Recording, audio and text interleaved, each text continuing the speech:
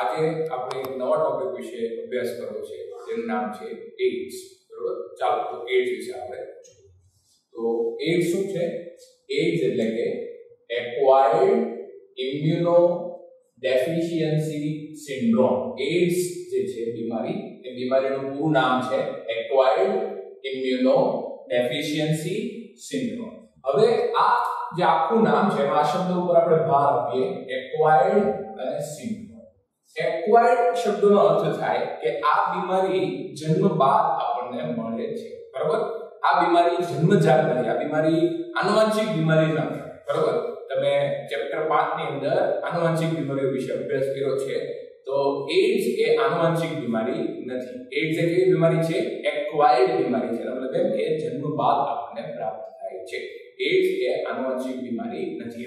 Acquired શબ્દનો અર્થ થશે જન્મ બાદ મળતી બીમારી. Immuno deficiency. ઇમ્યુનો એટલે શું? ઇમ્યુનો એટલે કે આપણી રોગ પ્રતિકારકતા ઘટી જાવી. ઇમ્યુનો ડેફિશિયન્સી નો અર્થ થશે રોગ પ્રતિકારકતા ઘટી જાવી. બરોબર. અને સિન્ડ્રોમ. સિન્ડ્રોમ શબ્દનો અર્થ છે લક્ષણોનો સમૂહ. બરોબર, સિન્ડ્રોમ એટલે શું? સિન્ડ્રોમ એટલે કે લક્ષણોનો સમૂહ. બરોબર, તો એડ્સ નું આખું નામ તમે સમજી ગયા, acquired immuno deficiency syndrome. Acquired એટલે કે જન્મ બાદ મળતી બીમારી, ઇમ્યુનો ડેફિશિયન્સી એટલે કે રોગ પ્રતિકારકતામાં ઘટાડો કરતી બીમારી, અને સિન્ડ્રોમ એટલે કે લક્ષણોનો સમૂહ. બરોબર, હવે આ બીમારીનો પ્રથમ કેસ ક્યારે નોંધાણો હતો? ઈસવીસન 1981. બરોબર, 1981 માં અમેરિકામાં પ્રથમ કેસ આ બીમારીનો નોંધાયેલો છે. બરોબર, અને ત્યારબાદ છેલ્લા 25 વર્ષમાં આ બીમારી આખા વિશ્વમાં ફેલાઈ ગઈ. સૌથી પહેલા કેસ 1981 માં નોંધાણો હતો અમેરિકાની અંદર. ત્યારબાદ 25 વર્ષની અંદર આ બીમારી આખા વિશ્વમાં ફેલાઈ ગઈ છે અને તેના લીધે 25 મિલિયન લોકોના મૃત્યુ અત્યાર સુધીમાં થઈ ગયા છે. બરોબર, એડ્સના લીધે 25 મિલિયન લોકોના મૃત્યુ અત્યાર સુધીમાં થઈ ગયા છે. રેડી? હવે આપણે આની પહેલા તમને ખ્યાલ છે, દરેક વિડિયોમાં આપણે જોયું છે કે બીમારી હોય અને એનો એક રોગકારક હોય. બરોબર, કે જે રોગ માટે જવાબદાર હોય. તો એડ્સ માટે જવાબદાર રોગકારક કોણ છે? એડ્સ માટે જવાબદાર રોગકારક છે એચઆઈવી વાયરસ. બરોબર, એચઆઈવી વાયરસ જે છે એ એડ્સ માટે જવાબદાર રોગકારક છે. હવે એચઆઈવી વાયરસનું આખું નામ શું છે? એનું નામ છે હ્યુમન ઇમ્યુનો ડેફિશિયન્સી વાયરસ. બરોબર, એચઆઈવી વાયરસનું નામ શું છે? આખું નામ શું છે? હ્યુમન ઇમ્યુનો ડેફિશિયન્સી વાયરસ એનું આખું નામ છે. અને આ વાયરસ કઈ કેટેગરીનો છે? કયા ક્લાસનો છે? આ વાયરસ રિટ્રોવાયરસ પ્રકારનો છે. આ વાયરસનો કેટેગરી શું છે? રિટ્રોવાયરસ. એનો પ્રકાર છે રિટ્રોવાયરસ. રિટ્રોવાયરસ એટલે શું? એ હમણાં આગળ તમને સમજાવું કે કેવા વાયરસને રિટ્રોવાયરસ તરીકે ઓળખવામાં આવે છે. બરોબર, હવે આપણે જોઈએ કે આ એડ્સ નું વહન કેવી રીતે થાય છે, કે કેવી રીતે એડ્સ એક વ્યક્તિમાંથી બીજી વ્યક્તિમાં ફેલાય છે. એડ્સ જે છે એક ચેપી બીમારી છે, એટલે એક વ્યક્તિમાંથી બીજી વ્યક્તિમાં ફેલાતો હોય. તો કેવી રીતે એડ્સ એક વ્યક્તિમાંથી બીજી વ્યક્તિમાં ફેલાય છે, કેવી રીતે એનું વહન થાય છે? તો પહેલું છે ચેપી વ્યક્તિ સાથે લૈંગિક ક્રિયા કરવાથી. જે વ્યક્તિને એડ્સ નો ચેપ લાગેલો હોય ઓલરેડી, એ વ્યક્તિ સાથે લૈંગિક ક્રિયા કરો તો ચેપ તમને લાગી શકે. બરોબર, પછી બીજું, ચેપગ્રસ્ત રુધિર અને તેની નિપજોનું રુધિરાધાન. માનો કે કોઈ એવું રુધિર છે કે જે ઓલરેડી ચેપી છે. બરોબર, હવે એવું રુધિર કોઈ બીજા વ્યક્તિને ચડાવી દઈએ, બરોબર, તો એના દ્વારા એ વ્યક્તિને એડ્સ થઈ શકે. તો ચેપી વ્યક્તિ ચેપગ્રસ્ત રુધિર અને તેની નિપજોનું રુધિરાદાન કરવાથી પણ એડ્સ થઈ શકે છે. પછી ત્રીજું, શીરાઓ વડે નશાકારક દવાઓ લેતા વ્યક્તિ સાથે નીડલ્સની આપ-લે કરવાથી. હવે અમુક લોકો જે છે ને એ નશાકારક દવાઓને પોતાની નસની અંદર ઇન્જેક્શન વડે લેતા હોય. બરોબર, હવે એને જે સિરિંજ અને નીડલનો ઉપયોગ કર્યો છે, ઈ સિરિંજ ને નીડલ જ્યારે આપણે વાપરીએ તો કદાચ એ વ્યક્તિને એડ્સ થયેલો હોય તો આપણી અંદર એડ્સ ફેલાવાની શક્યતા છે. બરોબર, તો શીરાઓ વડે નશાકારક દવાઓ લેતા વ્યક્તિ સાથે નીડલ્સની આપ-લે કરવાથી. અને છેલ્લું છે, રોગિષ્ઠ માતામાંથી બાળકને જરાયુ મારફતે એડ્સ થઈ શકે. માનો કે કોઈ સ્ત્રી એવી છે કે જેને એડ્સ ઓલરેડી છે, તો એ સ્ત્રી ગર્ભવતી બને તો એ સ્ત્રીના બાળકને પણ એડ્સ થવાની શક્યતા છે, કારણ કે એના જરાયુ મારફતે એ વાયરસ જે છે એ બાળકના શરીરમાં દાખલ થઈ જશે. તો આવી રીતે એડ્સના રોગનું વહન થાય છે. એડ્સના રોગનું વહન 4 રીતે થઈ શકે છે: ચેપી વ્યક્તિ સાથેની લૈંગિક ક્રિયા કરવાથી, ચેપગ્રસ્ત રુધિર અને તેની નિપજોનું રુધિરાદાન કરવાથી, શીરાઓ વડે નશાકારક દવાઓ લેતા વ્યક્તિ સાથે નીડલ્સની આપલે કરવાથી અને રોગિષ્ઠ માતામાંથી બાળકને જરાયું મારફતે. રેડી? તો આ થઈ ગયું એડ્સ નું વહન કેવી રીતે થાય છે એની માહિતી. રેડી? હવે નવો પોઈન્ટ જોઈએ કે એડ્સ નો ચેપ લાગવા અને લક્ષણ ઉત્પન્ન થવા વચ્ચે 5 થી 10 વર્ષનો સમયગાળો લાગી શકે છે. માનો કે આજે કોઈ વ્યક્તિને એડ્સ નો ચેપ લાગે, બરોબર? તો આજે એને લક્ષણ ઉત્પન્ન ન થઈ જાય. એડ્સ નો ચેપ લાગવા અને એના લક્ષણ ઉત્પન્ન થવા વચ્ચે કેટલો સમયગાળો છે? 5 થી 10 વર્ષનો સમયગાળો છે. એટલે માનો કે જે વ્યક્તિને આજે ચેપ લાગે છે તો એને કદાચ લક્ષણ ઉત્પન્ન થવામાં 5 વર્ષથી 10 વર્ષ લાગી શકે છે. અને ત્યાં સુધીમાં પાછો એ કોઈ બીજા વ્યક્તિને એડ્સ ફેલાવી પણ શકે. તમે આ કોવિડ-19 વિશે ભણતા છો તો એમાં જે માનો કે કોઈ વ્યક્તિને આજે કોવિડ-19 નો ચેપ લાગી ગયો, બરોબર, કોરોના વાયરસ નો ચેપ લાગી ગયો, તો એવું નથી કે સાંજે એને લક્ષણ ઉત્પન્ન થવા માટે. આવો વ્યક્તિ કેરિયર તરીકે વર્તે, વાહક તરીકે વર્તે, બરોબર? એ સાવ સામાન્ય દેખાય, દેખીતી રીતે સાવ નોર્મલ લાગે, એમ લાગે કે મને તો કઈ કોરોના છે જ નહીં, એટલે એ વ્યક્તિ બીજા વ્યક્તિને કોરોના ફેલાવી શકે. એવી જ રીતે આ વ્યક્તિ કે જેનામાં એડ્સના લક્ષણો ઉત્પન્ન નથી થયા, એ વ્યક્તિ બીજા વ્યક્તિમાં એડ્સ ફેલાવી શકે છે, કારણ કે એની અંદર લક્ષણ ઉત્પન્ન થતા નથી. એને એમ થાય છે કે હું તો સાવ સામાન્ય છું, કારણ કે લક્ષણ ઉત્પન્ન થવા વચ્ચે કેટલો સમયગાળો છે? 5 થી 10 વર્ષનો સમયગાળો લાગે છે, બરોબર? ચાલો, તો આ થઈ ગઈ એનું ઇન્ટ્રોડક્શન એડ્સ ના ટોપિક નું. હવે આપણે આગળ જોઈએ કે આ એડ્સ બીમારી શરીરમાં ઉત્પન્ન કઈ રીતે થાય છે. આ રિટ્રોવાયરસ જે છે એ શરીરમાં કઈ રીતે દાખલ થાય છે, શરીરમાં દાખલ થયા બાદ એ શું કરે છે જેથી લક્ષણો ઉત્પન્ન થાય છે, કઈ રીતે દર્દીનું મૃત્યુ થશે અને એની તમે કઈ રીતે નિદાન કરશો અને કઈ રીતે સારવાર કરશો એ આપણે આગળ જોઈએ છીએ, બરોબર? ચાલો, તો મેં તમને કીધું એમ કે એડ્સ થાય છે એચઆઈવી વાયરસ દ્વારા, અને એચઆઈવી વાયરસ જે છે એ એક પ્રકારનો રિટ્રોવાયરસ છે, બરોબર? હવે રિટ્રોવાયરસ ની અંદર શું રહેલું હોય? કોઈ પણ વાયરસ તમે ધોરણ 11 ના ચેપ્ટર 2 ની અંદર તમે ભણ્યા છો કે કોઈ પણ વાયરસમાં બે ભાગ જોવા મળે. એક બહારનું એનું આવરણ રહેલું હોય જેને આપણે કેપ્સિડ કહીએ છીએ, અને એક એની અંદર જેનેટિક મટીરીયલ રહેલું, એનું જીનોમ રહેલું હોય, બરોબર? હવે જીનોમ કાં તો આરએનએ હોઈ શકે, કાં તો ડીએનએ હોઈ શકે. કોઈ વાયરસમાં ડીએનએ અને આરએનએ બે ભેગા ક્યારેય હોઈ શકે નહીં, બરોબર?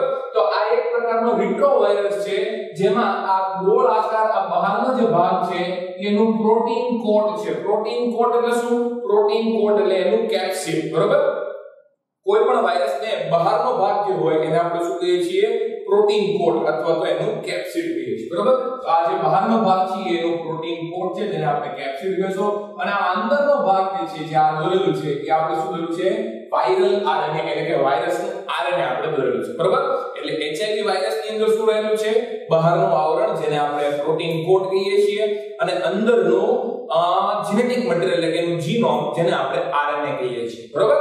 આની હવે આ આરએનએ છે એની કેટલી કોપી હોય છે? આરએનએ ની 2 કોપી હોય છે, બરોબર? અને આ સિંગલ સ્ટ્રેન્ડેડ આરએનએ છે, તમે યાદ રાખો, બરોબર? એચઆઈવી વાયરસની અંદર જે આરએનએ છે એ કેવું છે? સિંગલ સ્ટ્રેન્ડેડ આરએનએ છે, અને એની અંદર બીજું શું રહેલું છે? એની અંદર બીજું રહેલું છે રિવર્સ ટ્રાન્સક્રિપ્ટેઝ ઉત્સેચક. કયો ઉત્સેચક રહેલો હોય છે? રિવર્સ ટ્રાન્સક્રિપ્ટેઝ ઉત્સેચક. ટેક્સ્ટબુકમાં એની કોઈ માહિતી આપેલી નથી, પણ હું તમને કીધું કે એની અંદર કયો ઉત્સેચક રહેલો છે? રિવર્સ ટ્રાન્સક્રિપ્ટેઝ ઉત્સેચક રહેલો છે, બરાબર? હવે જ્યારે આ વાયરસ આપણા શરીરમાં દાખલ થાય, જ્યારે આ એચઆઈવી વાયરસ આપણા શરીરમાં દાખલ થાય ત્યારે શું કરે છે? એ આપણા શરીરના મેક્રોફેજમાં દાખલ થઈ જાય. મેક્રોફેજ એટલે શું? તમે ચેપ્ટર 7 ધોરણ 11 ના ચેપ્ટર 7 ની અંદર તમે મેક્રોફેજ વિશે ભણેલા છો, જે શિથિલ સંયોજક પેશીની અંદર આવેલા છે, બરોબર? તો મેક્રોફેજ એ શિથિલ સંયોજક પેશીમાં રહેલો ભક્ષક કોષ છે, બરોબર? હવે મેક્રોફેજ શું કરે? હકીકતમાં વાયરસને મારવા માટે થઈને જાય. હકીકતમાં વાયરસ અને મેક્રોફેજની ફાઇટ થાય છે, પણ આ ફાઇટની અંદર થાય છે શું? કે આ વાયરસ એ મેક્રોફેજના અંદર દાખલ થઈ જાય છે, બરોબર? એટલે જ્યારે આ વાયરસ આ મેક્રોફેજના શરીર મેક્રોફેજના કોષની અંદર દાખલ થાય ત્યારે એ અંદર દાખલ શું થાય છે? ત્યારે અંદર દાખલ થાય છે ખાલી આરએનએ, બરોબર? એમાંથી પ્રોટીન દાખલ થતું નથી. મેં તમને ધોરણ 12 ના ચેપ્ટર 6 ની અંદર ભણાવેલું છે કે જ્યારે કોઈ વાયરસ, કોઈ ચેપ, કોઈ કોષને ચેપ લગાડે ત્યારે એમાંથી પ્રોટીન ક્યારે અંદર દાખલ થતું નથી, ખાલી શું દાખલ થાય છે? એનું ડીએનએ દાખલ થાય છે. તમે હર્શી અને ચેઝના પ્રયોગમાં આ વસ્તુ ભણી ગયા છો કે કોઈ વાયરસ જ્યારે કોઈ કોષને ચેપ લગાડે ત્યારે એ અંદર શું દાખલ કરી દે છે? ત્યારે એ અંદર દાખલ કરી દે છે પોતાનું જીનોમ. એ ક્યારે પોતાનું પ્રોટીન કોડ અંદર દાખલ કરી શકતો નથી, બરાબર? તો આ વાયરસ જ્યારે આ કોષને ચેપ લગાડે છે ત્યારે અંદર શું દાખલ થઈ જાય છે? એનું આરએનએ દાખલ થાય છે, એનું પ્રોટીનનું કવર દાખલ થતું નથી. બરોબર? હવે આ આરએનએ જે છે એમાંથી ડીએનએ બને છે કોષની અંદર. બરોબર? આ કોષની અંદર મેક્રોફેજ નામનો કોષ છે, એની અંદર શું થાય છે? આરએનએ માંથી ડીએનએ બને છે. બરોબર? હવે ધોરણ 12 ચેપ્ટર 6 ની અંદર ટોપિક આવે છે ટ્રાન્સક્રિપ્શન. બરોબર? ટ્રાન્સક્રિપ્શન એટલે શું? ડીએનએ માંથી આરએનએ બનવાની ક્રિયા. બરોબર? ડીએનએ માંથી આરએનએ બનવાની ક્રિયાને શું કહેવાય? ટ્રાન્સક્રિપ્શન કહેવાય. પણ અહીંયા શું થાય છે? અહીંયા ઊંધું થાય છે. અહીંયા આરએનએ માંથી ડીએનએ બને છે. બરોબર? આરએનએ માંથી શું બને છે? ડીએનએ. હવે આરએનએ માંથી ડીએનએ બનવાની ક્રિયાને શું કહેવાય? Reverse transcription. બરોબર? સામાન્ય રીતે દરેક કોષમાં ડીએનએ માંથી આરએનએ બનતું હોય એને ટ્રાન્સક્રિપ્શન કહેવાય, પણ અહીંયા આરએનએ માંથી ડીએનએ બને છે એ ક્રિયાને શું કહેવાય છે? રિવર્સ ટ્રાન્સક્રિપ્શન કહેવાય છે. અને રિવર્સ ટ્રાન્સક્રિપ્શન કરવા માટે જે ઉત્સેચક જવાબદાર છે એ ઉત્સેચક કયો છે? રિવર્સ ટ્રાન્સક્રિપ્ટેસ. રિવર્સ ટ્રાન્સક્રિપ્શન કરવા માટે જે ઉત્સેચક જવાબદાર છે એ કયો છે? રિવર્સ ટ્રાન્સક્રિપ્ટેસ. અને તમને મેં કીધું કે રિવર્સ ટ્રાન્સક્રિપ્ટેસ પહેલેથી જ વાયરસની અંદર હાજર છે તે. બરાબર? એ વાયરસ પોતાની સાથે પોતાનો ઉત્સેચક પણ લઈને આવે છે. બરાબર? તો રિવર્સ ટ્રાન્સક્રિપ્શનની મદદ વડે મેક્રોફેજની અંદર આરએનએ માંથી ડીએનએ નું નિર્માણ થાય છે. બરાબર? અને હવે આ ડીએનએ જે છે એ મેક્રોફેજના કોષ કેન્દ્રમાં રહેલા જીનોમની અંદર દાખલ થઈ જાય છે. બરાબર? જે ડીએનએ નવું બન્યું એ ડીએનએ શું કરશે? મેક્રોફેજની અંદર રહેલા ડીએનએ ની અંદર એ દાખલ થઈ જશે. બરાબર? એટલે આ જે નવું ડીએનએ બને છે એ મેક્રોફેજના ડીએનએ ના કોષ કેન્દ્રમાં જે ડીએનએ રહેલું છે એની અંદર એ જોડાય છે, એની અંદર દાખલ થઈ છે. બરાબર? અને ત્યારબાદ આ ડીએનએ માંથી નવા ડીએનએ ની કોપી બને છે. આ ડીએનએ માંથી શું બને છે? નવા ડીએનએ ની કોપી બને છે. અને આને તમે પ્રોટીન થી આવૃત કરી લો, પ્રોટીન થી આવૃત કરી લો એટલે એ શું બની જાય છે? નવા વાયરસ. એટલે આવી રીતે આ મેક્રોફેજ માંથી શું બનવા માંડે છે? નવા વાયરસ બનવા માંડે છે. એટલે આમ મેક્રોફેજ એ નવા વાયરસ બનાવવા માટેની ફેક્ટરી તરીકે વર્તે છે. મેક્રોફેજ કેવી રીતે વર્તે છે? મેક્રોફેજ નવા વાયરસ બનાવવાની ફેક્ટરી તરીકે વર્તે છે. એટલે જો આ એચઆઈવી વાયરસ કરે છે શું? એચઆઈવી વાયરસ એકલો શરીરમાં દાખલ કરતો, હવે ઈ મેક્રોફેજની અંદર ગયા બાદ એમાંથી ઘણા બધા એચઆઈવી વાયરસનું નિર્માણ થઈ ગયું. એટલે એને આપણા શરીરના કોષનો ઉપયોગ કરીને પોતાની ઘણી બધી નકલ બનાવી લીધી. બરોબર? એ શું કરે છે? આપણા શરીરના કોષોનો ઉપયોગ કરીને શું કરે છે? ઘણી બધી પોતાની નકલ બનાવી લે છે. બરોબર? તો આવી રીતે આમાંથી મેક્રોફેજના કોષ કેન્દ્રમાંથી નવા વાયરસનું નિર્માણ થાય છે. અને આ નવા વાયરસ મેક્રોફેજમાંથી બહાર નીકળીને કોની ઉપર અસર કરે છે? કોની ઉપર અસર કરે છે? લસિકા કોષો ઉપર અસર કરે છે. આ જે વાયરસ જે છે એ મેક્રોફેજમાંથી માનો કે બહાર નીકળી જાય તો મેક્રોફેજમાંથી બહાર નીકળીને કોની ઉપર અસર કરે છે? લસિકા કોષો ઉપર અસર કરે છે. બરાબર? આ જે એચઆઈવી ના વાયરસ છે એ એકવાર મેક્રોફેજમાંથી બહાર નીકળી ગયા એ પછી કોની ઉપર અસર કરશે? પછી એ લસિકા કોષો ઉપર અસર કરશે. કયા લસિકા કોષો ઉપર અસર કરે છે? ટી હેલ્પર લસિકા કોષો ઉપર અસર કરે છે. લસિકા કોષોના બે પ્રકાર છે, બી લસિકા કોષ અને ટી લસિકા કોષ. એમાં ટી લસિકા કોષમાં એક પ્રકાર આવે છે જેનું નામ છે હેલ્પર લસિકા કોષ. તો એ હેલ્પર લસિકા કોષની ઉપર આ એચઆઈવી વાયરસ જે છે એ હુમલો કરવાની ટ્રાય કરે છે. બરોબર? હવે પહેલા શું કરે છે? મેક્રોફેજમાંથી વાયરસ બહાર નીકળ્યા. મેક્રોફેજમાંથી જ્યારે આ કોષ જે છે એ મેક્રોફેજ છે. બરોબર? તો મેક્રોફેજમાંથી જ્યારે વાયરસ બહાર નીકળે છે ત્યારે એ ક્યાં દાખલ થાય છે? ટી હેલ્પર લસિકા કોષોની અંદર દાખલ થાય છે. અને ટી હેલ્પર લસિકા કોષોમાં પોતાની સંખ્યામાં શું કરે છે? વધારો કરે છે. અને એ ટી હેલ્પર લસિકા કોષોની અંદર દાખલ થઈ ગયા બાદ પોતાની સંખ્યામાં એ વધારો કરે. અને એક સમય એવો આવે કે ટી હેલ્પર લસિકા કોષોનો એ નાશ કરે. બરોબર? આ જે વાયરસ નવા જે બન્યા મેક્રોફેજમાંથી એ ટી હેલ્પર કોષોની અંદર દાખલ થઈને પોતાની સંખ્યામાં વધારો કરશે અને પછી ટી હેલ્પર કોષોનો શું કરે છે? નાશ કરે છે. બરોબર? હવે એક સમય એવો આવશે કે જ્યારે મોટી માત્રામાં ટી હેલ્પર કોષો નાશ પામે છે. એક સમય એવો આવશે કે જ્યારે મોટી માત્રામાં ટી હેલ્પર કોષો નાશ પામશે. અને જ્યારે મોટી માત્રામાં ટી હેલ્પર કોષો નાશ પામે છે ત્યારે વ્યક્તિને તાવ આવે છે, ઝાડા થાય છે અને વજનમાં ઘટાડો થાય છે. આ એડ્સના લક્ષણ છે. બરોબર? એડ્સના લક્ષણ ક્યારે ઉત્પન્ન થાય છે? એડ્સના લક્ષણ ક્યારે ઉત્પન્ન થાય છે? જ્યારે મોટી માત્રામાં ટી લસિકા કોષોના, ખાસ કરીને ટી હેલ્પર લસિકા કોષોનો નાશ થાય. જો એડ્સ ના લક્ષણો ત્યારે નથી ઉત્પન્ન થતા જ્યારે આ વાયરસ શરીરમાં દાખલ થયો. એડ્સ ના લક્ષણ ક્યારે ઉત્પન્ન થયા? જ્યારે વાયરસ મેક્રોફેજમાં ગયો, મેક્રોફેજમાંથી પોતાની કોપી બનાવીને પછી નવા ટી લિમ્ફોસાઇટ ની અંદર દાખલ થયો અને ટી લિમ્ફોસાઇટ નો જ્યારે એને નાશ કર્યો ત્યારે વ્યક્તિનું રોગપ્રતિકારક તંત્ર શું થઈ ગયું? ઘટી ગયું. અને જ્યારે વ્યક્તિનું રોગપ્રતિકારક તંત્ર જે છે એ દબાઈ જાય છે ત્યારે વ્યક્તિને તાવ, ઝાડા, વજનમાં ઘટાડો જેવા લક્ષણ ઉત્પન્ન થાય છે. બરાબર?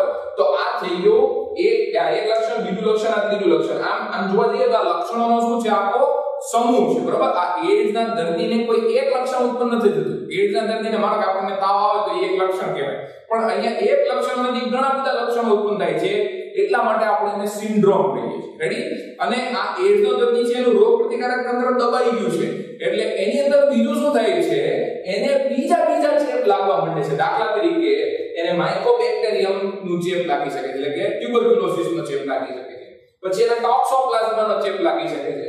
પછી એને કોઈ બીજી ફૂગ નો ચેપ લાગી શકે છે. એટલે થાય છે શું કે એડ્સ નો દર્દી એડ્સ ના લીધે નથી મરતો, પણ મરે છે કોઈ બીજી બીમારીને લીધે. દાખલા તરીકે એડ્સ ના દર્દીને શું થઈ જાય? ટીબી થઈ જાય. એડ્સ ના દર્દીને ટોક્સોપ્લાઝમા નો ચેપ લાગે. એડ્સ ના દર્દીને ફૂગ નો ચેપ લાગે. એટલે હકીકતમાં થયો તો એને એડ્સ, પણ અંતે મૃત્યુનું કોના લીધે થશે? કોઈ બીજા ચેપી રોગકારકને લીધે. શું કામ? કારણ કે એનું રોગપ્રતિકારક તંત્ર દબાઈ ગયું એટલે હવે બધા રોગકારકો એના શરીર ઉપર શું કરે છે? હુમલો કરવા માંડે છે. એટલા માટે આ સિન્ડ્રોમ બની જાય છે. બરાબર? સિન્ડ્રોમ બનવા પાછળનું તમને કારણ આઈ થિંક હું તમને સમજાવી શક્યો છું કે લક્ષણ તો શું છે? તાવ, ઝાડા અને વજનમાં ઘટાડો. બરાબર? હવે રોગપ્રતિકારક તંત્ર દબાઈ ગયું છે એટલે બીજા રોગકારકો એને શરીર ઉપર હુમલો કરવા માંડે છે. એટલે એ વ્યક્તિને બીજી બીમારીઓ લાગુ પડવા માંડે છે. એટલે કે એને માઇકોબેક્ટેરિયમનો ચેપ લાગે, ટોક્સોપ્લાઝમાનો ચેપ લાગે, ફૂગનો ચેપ લાગે અને એના લીધે વ્યક્તિનું શું થઈ શકે છે? મૃત્યુ થઈ શકે છે. બરાબર? ચાલો હવે આ એડ્સ નું નિદાન કઈ રીતે કરશું? બરાબર? નિદાન એટલે શું કે ભાઈ આપણે કોઈ બીમારી થાય તો આપણે ડોક્ટર પાસે જઈએ, ડોક્ટર આપણને ચિઠ્ઠી લખી દે, બરાબર, કે જાઓ ભાઈ લેબોરેટરીમાં. બરાબર? અને લેબોરેટરીમાં આપણે કસોટી કરાવીએ, ટેસ્ટ કરાવીએ. બરાબર? તો નિદાન કરવાની ક્રિયા એ ટેસ્ટ કરવાની ક્રિયા છે. કેવી રીતે ઓળખી શકાય? બરાબર? કે આ તમને એડ્સ જો છે એનું નિદાન કઈ રીતે થશે? તો નિદાન કરવા માટે જે પદ્ધતિ છે એનું નામ છે એલિઝા. બરાબર? એલિઝા નામની ટેસ્ટ વડે એડ્સ નું નિદાન થઈ શકે છે. એનું આખું નામ શું છે? આખું નામ છે enzyme linked ઇમ્યુનોસોર્બન્ટ acid. Enzyme linked ઇમ્યુનોસોર્બન્ટ acid. આ જે ક્રિયા છે એ એન્ટીજન એન્ટીબોડી ઉપર આધારિત એક પ્રક્રિયા છે. બરાબર? એન્ઝાઇમ લિંક્ડ ઇમ્યુનોસોર્બન્ટ એસિડ આ કોના ઉપર આધારિત પ્રક્રિયા છે? એન્ટીજન એન્ટીબોડી આધારિત એક પ્રક્રિયા છે જેના વડે એડ્સ નું નિદાન કરવામાં આવે છે. કે લેબોરેટરી તમને પારખીને કહેશે કે હા ભાઈ તમને એડ્સ છે કે નહીં. બરાબર? અને એકવાર એડ્સ કન્ફર્મ થઈ જાય વ્યક્તિને કે હા આને એડ્સ છે, એ પછી એની સારવાર કરવામાં આવે. એડ્સ ની સારવાર શેના માટે કરવામાં આવે છે? એડ્સ ની સારવાર એન્ટી રિટ્રોવાયરલ ડ્રગ્સ વડે કરવામાં આવે છે. એન્ટી એટલે કે વિરુદ્ધમાં અને રિટ્રોવાયરલ એટલે કે રિટ્રોવાયરસની વિરુદ્ધની દવા, એટલે કે રિટ્રોવાયરસની વૃદ્ધિને અટકાવે, શરીરમાં રિટ્રોવાયરસની વૃદ્ધિને અટકાવે એવી દવાઓ લઈને સારવાર કરવામાં આવે છે. બરાબર? પણ આ દવાઓ જે છે એ ફૂલ પ્રૂફ નથી, એટલે કે એ વ્યક્તિને એડ્સ થી સાજો કરી શકતી નથી. આ એન્ટી રિટ્રોવાયરલ દવાઓ એડ્સ મટાડી શકતી નથી, ખાલી વ્યક્તિનું આયુષ્ય થોડું લાંબુ કરી શકે. કે ભાઈ માનો કે એડ્સ ના લીધે 50 વર્ષે મરવાનો હતો, એના બદલે હવે એડ્સ ના લીધે 55 વર્ષે મરશે, પણ મૃત્યુ તો નિશ્ચિત જ છે. બરોબર? આ એન્ટી રિટ્રોવાયરલ દવાઓ એડ્સ ની સારવાર કરી શકતી નથી. એડ્સ એ સારવાર થઈ શકે એવી બીમારી નથી, ખાલી મૃત્યુને તમે પાછળ ધકેલી શકો છો આ દવાઓનો ઉપયોગ કરીને. શું કામ? કારણ કે તમે એની વૃદ્ધિને થોડી ઘટાડી શકો છો, કાયમ માટેની વૃદ્ધિને અટકાવી શકતા નથી. આ એચઆઈવી વાયરસ જે છે આપણા શરીરમાં સંખ્યામાં વધતો જ જાય, એની વૃદ્ધિને તમે ધીમી પાડી શકો છો, પણ તમે ક્યારેય એને વૃદ્ધિ પામતો બંધ કરી શકતા નથી. બરોબર? એટલે એન્ટી રિટ્રોવાયરલ દવાઓ તમને સંપૂર્ણ રીતે એડ્સને સારવાર કરી આપતી નથી. બરોબર? આ થઈ ગઈ એડ્સની સારવાર. હવે એની પછી એક ટોપિક ટેક્સ્ટબુકમાં આપ્યો છે, મેં કીધું છે કે એડ્સને અટકાતો કઈ રીતે ફેલાવો, ફેલાતો કઈ રીતે અટકાવો. બરોબર? તો એમાં શું કીધેલું છે કે દાખલા તરીકે ન્યુમોનિયા અને ટાઇફોઇડ જે છે એ અજાણતા ફેલાય છે. બરોબર? માનો કે મને ન્યુમોનિયા છે તો હું છીંક ખાવ કે ઉધરસ ખાવ તો કોઈ બીજા વ્યક્તિને ન્યુમોનિયા થઈ શકે છે, તો એ અજાણતા ફેલાય છે. બરોબર?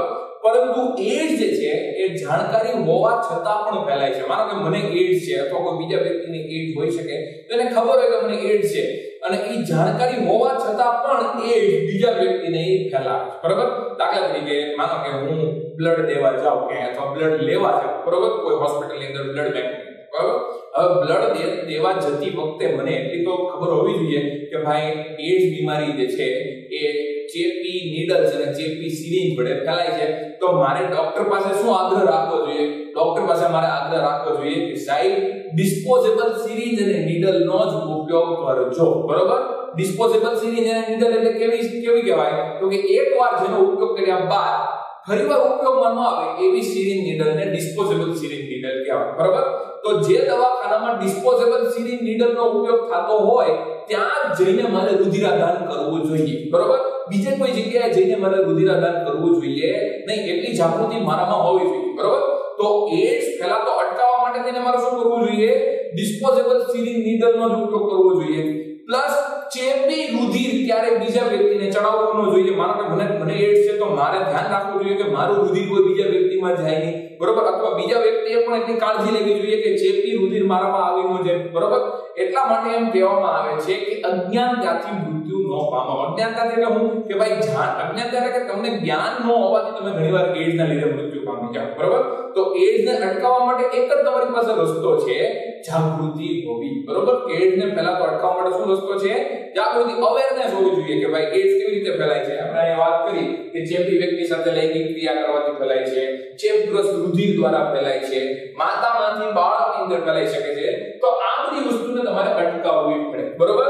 ચેપી સિરિંજ અને નીડલ જે છે એ વાપરવાની નહીં, ચેપી રુધિર નહીં વાપરવાનું, ચેપગ્રસ્ત વ્યક્તિ સાથે લૈંગિક ક્રિયા નહીં કરવાની, બરોબર. આ બધી વસ્તુની જાણકારી હોય તો એડ્સને ફેલાતો આપણે અટકાવી શકીએ છીએ. અને બીજું ટેક્સ્ટબુકમાં બીજી પણ માહિતી આપી છે કે WHO એટલે કે વર્લ્ડ હેલ્થ ઓર્ગેનાઇઝેશન અને NACO એટલે કે નેશનલ એડ્સ કંટ્રોલ ઓથોરિટી, આ બધી સંસ્થાઓ જે છે એ ભારતમાં એડ્સને ફેલાતો અટકાવવા માટેના પ્રયત્નો કરે છે. WHO અને NACO નામની સંસ્થાઓ ભારતમાં એડ્સને ફેલાવવા માટે એડ્સનો ફેલાવો અટકાવવા માટે થઈને ઘણા પ્રયત્નો કરે છે. અને બીજું કે એડ્સ ક્યારે ચેપી વ્યક્તિ સાથે જમવાથી ક્યારે એડ્સ ફેલાતો નથી. એવી જ રીતે ચેપી વ્યક્તિએ વાપરેલા કપડાં વાપરવાથી પણ ક્યારે એડ્સ ફેલાતો નથી. આથી જે વ્યક્તિને એડ્સ થયેલો હોય એ વ્યક્તિનો સામાજિક બહિષ્કાર કરવો જોઈએ નહીં, બરોબર. જે વ્યક્તિને એડ્સ થયેલો હોય એનો સામાજિક બહિષ્કાર કરવો જોઈએ નહીં, કારણ કે એડ્સ સાથે છે ને સામાજિક કલમ જોડાયેલો છે.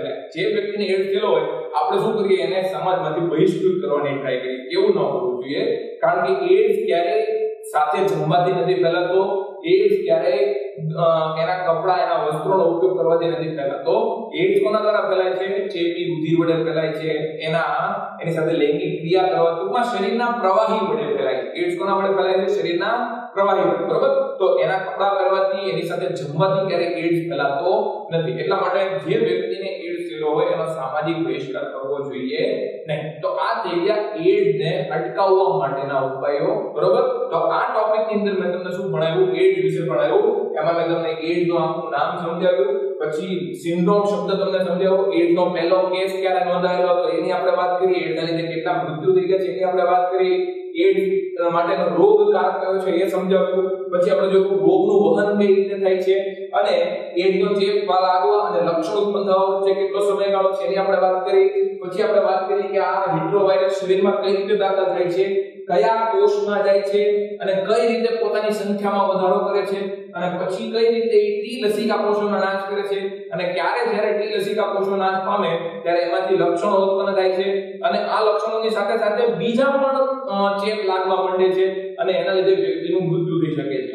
અને પછી આપણે વાત કરી કે એડ્સનું નિદાન કઈ રીતે થઈ શકે, અને નિદાન થઈ ગયા બાદ આપણે વાત કરી કે એડ્સની સારવાર કઈ રીતે થઈ શકે છે. અને આપણે કીધું કે એડ્સની સારવાર સંપૂર્ણ રીતે શક્ય નથી, એટલા માટે સૌથી વધુ સારું કહેવાય કે એને ફેલાતો અટકાવો. તો એડ્સને ફેલાતો કઈ રીતે અટકાવવો એની પણ મેં તમને છેલ્લે માહિતી આપી. હું આશા રાખું છું કે તમને આ ટોપિક સમજાણો હશે. આની પછીના વિડીયોમાં આપણે કોઈ બીજો ટોપિક ભણીશું. Thank you.